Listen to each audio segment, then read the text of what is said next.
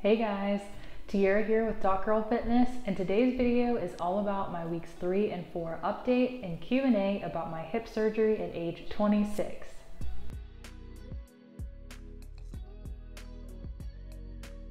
For those of you who don't know, I'm Dr. Tierra Range, a resident physician in pediatrics who makes videos about medicine, lifestyle, and fitness. If that sounds like something you may enjoy, then make sure to subscribe and hit that notification bell so you never miss another video.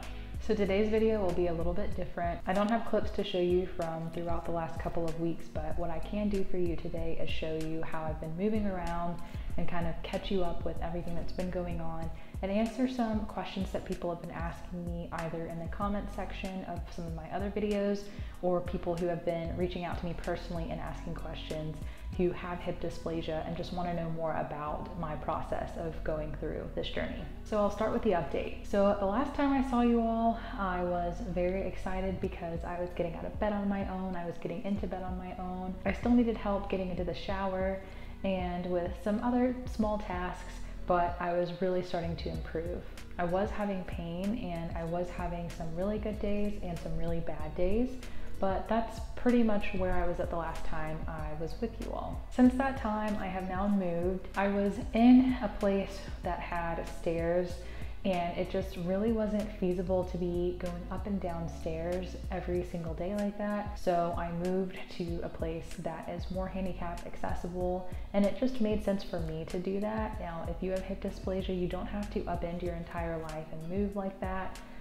It just made more sense for me because I had my left hip done and I may be having my right hip done as early as within the next several months. And for about another year and a half in total, I'll be dealing with a lot of recuperation and recovery, and it just made sense for me to move. So I did that, and in the process of doing that, I've also been kind of getting out there. For the most part, before I was just taking strolls around the neighborhood with my dad in my wheelchair, but now I'm actually going to stores and getting inside of an electric scooter, taking my wheelchair inside of other stores, using my own arm strength to get around on my wheelchair, and I feel a lot more independent now than I did before, and I really appreciate that. In addition to moving to a more handicap accessible environment, I also bought a couple of things to make my environment more handicap accessible. For example, I had a shower chair that was really great for a standalone shower, but in the process of moving, I moved to a place that has a bathtub and a shower together, and because that height of the tub was so high, I needed to get a transfer chair. So I got a transfer shower chair, which was a game changer because I do still have my parents' help, but eventually I'll be doing all of this on my own, and so I'm really able to use that transfer shower chair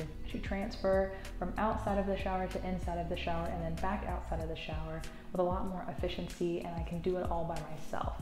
Something else I've gotten that has made my life a lot easier actually pertains to something that I mentioned to you all in my previous video. I told you all that I was having a lot of pain in my palms just from walking around on that walker all the time and lifting my entire body weight just to hop on one leg. So my parents went out and bought me these cushions, and I'll make sure to include a video clip of these, but they bought me these cushions that actually wrap around the walker, and I'm looking down because I always have my walker in front of me at all times. So these cushions actually wrap around the handlebars of the walker, and they are like little pillows for my hands. And then in addition to that, I talked to my physical therapist from my hospital stay who gave me some pointers about how to adjust my stance while walking to alleviate the weight and pressure that I'm putting on my palms. According to her, it's a common issue that a lot of people face who have to use a walker or have to use crutches because you get so used to leaning forward that you actually end up leaning forward too much and hyperextending your wrists, and in doing so you're placing all of your body weight onto your palms, and that's why your palms end up so sore. So it was her recommendation to me to only lean my body forward about 15 degrees while on the walker, and to not push the walker so far in front of me that I end up having to lean forward so much and then having to kind of gallop ahead to reach my walker. So it ended up requiring me to take shorter steps, but they were much more efficient steps, and I wasn't so exhausted by the end of each trip on the walker. not too long after the 2-week update that I gave you all in my last video, I had my 2-week post-op follow-up appointment with the pediatric orthopedic surgeon who performed my operation, and he said that I'm healing very well. He looked at all of my incision sites, all my scars are healing great. And in addition to that, he said that my mobility is really going well with the exercises, and I'll include a clip here of some of the exercises I've been doing. As you can see here, I am taking my leg and I am lifting it up, and I am lifting up the entire weight of my leg with only my arms. I am not using any of my hip flexural muscles at all. I'm literally only using my hands and my arm strength to lift up my leg. And in the process of doing so, I'm supposed to lift up my knee to my chest and hold it there for 10 seconds. And I do this 10 times in one setting, and I do this 5 sets per day. So I performed this exercise for my pediatric orthopedic surgeon, and he said that I was progressing well enough to move on to a new exercise, and I'll insert a clip here of what that exercise looks like.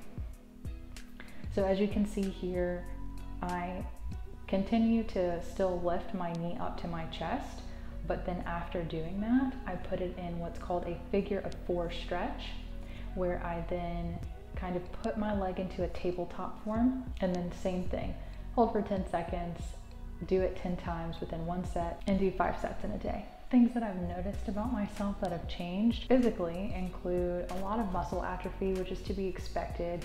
I would recommend that anybody who had this surgery just keep in mind that in any environment where you're not providing any weight or using any muscle for 6 weeks at a time, you're going to have muscle atrophy. I was surprised by how quickly my muscles had atrophied in my left leg. It was about 2 weeks in that my dad started saying to me, "Tierra, have you noticed that your left leg is starting to get a lot smaller than your right leg?" Now it's definitely a lot more noticeable, even in the way that my pants fit. One pant leg will be kind of loose and the other will fit more snugly. It's all a part of the journey, and with a lot of physical therapy and a lot of recovery and just working on weight bearing, when that time comes, all of that strength and all of that muscle and all of that tone will come back. My only other updates are that now I'm doing telemedicine from home, and it's really great to be working with patients again. And starting next week, I'll be slowly incorporating myself back to on-campus life, and will be on site for a few days every week until I'm eventually back full-fledged working in the hospital every single day. As I mentioned to you before, my program really worked with me, and they were so kind to do that. They kind of worked with my schedule based off of when I would be able to start bearing weight again, which for me is only in 2 more weeks. I can't believe it. I'm so excited. So by that time, I really will be kind of fully incorporated back into the hospital. But until then, they were very willing to work with me and let me do most of my appointments from home with some check-ins in the hospital here and there. So a few questions that I have received about the surgery. So one question I received was about my timeline. Somebody asked me, how long after my diagnosis of hip dysplasia did I wait until I received my surgery? So by the time I got my diagnosis of hip dysplasia, I was really running out of options. I knew I was going to need some sort of surgical intervention. I just did not have the diagnosis of hip dysplasia yet. I thought it was going to be more of a minor procedure as opposed to a major double procedure. But I found out September 29th of this year, and then he said, just let me know when you're ready to have the procedure, and my earliest availability was November 9th. Now, I created that timeline for myself based off of my resident work schedule. As a resident, we are given which rotations we'll be working on throughout the year early on. Like on the first day of residency, I already know in what order all of my rotations will be. And I know what rotations are lighter than other rotations, and I also know what rotations could be done via telemedicine if it came down to it and if I really needed that. During that November block, I knew that I was going to be in a lighter rotation, and I was going to have the ability to kind of work from home if I needed to. And I worked with my chief residents. I kind of told them my entire situation, and they said, hey, that sounds like a really good date to me.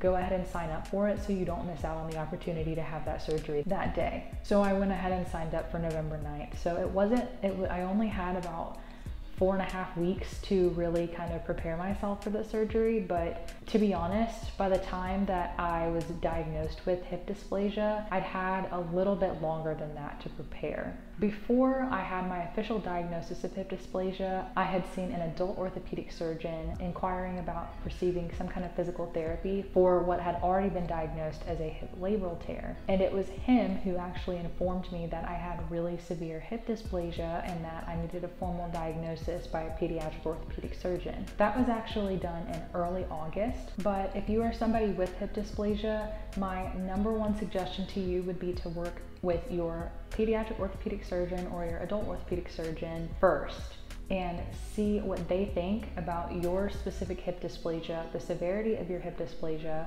how long it can wait, or when they think would be the best time for you to have it. And then talk with your job or with your school, depending on the situation that you're currently in, and see with them what timeline works best for them. I feel like if you include everybody in the process on the front end and everybody already knows what you're going through, everybody is incredibly willing to work with you because they already know everything up front. Another question I received was, how much help do you need? How much support do you need going into a surgery like this? And let me tell you, you need all the support you can get. Not only have I had the support of my parents, but also my fiance.